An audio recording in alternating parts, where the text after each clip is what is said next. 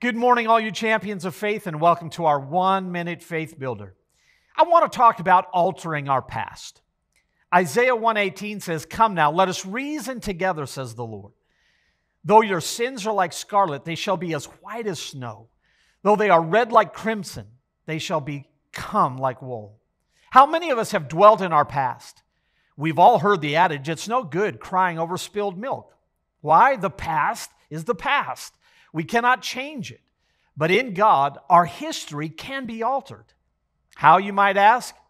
Well, our scripture today talks about the sin of our past. Even though it has already happened, in Jesus, we are washed as white as snow, just like they never happened. That is a promise from God. Instead of seeing the failures of the past, trust that God has cleansed them as though they never existed. Let's focus today on God's plan.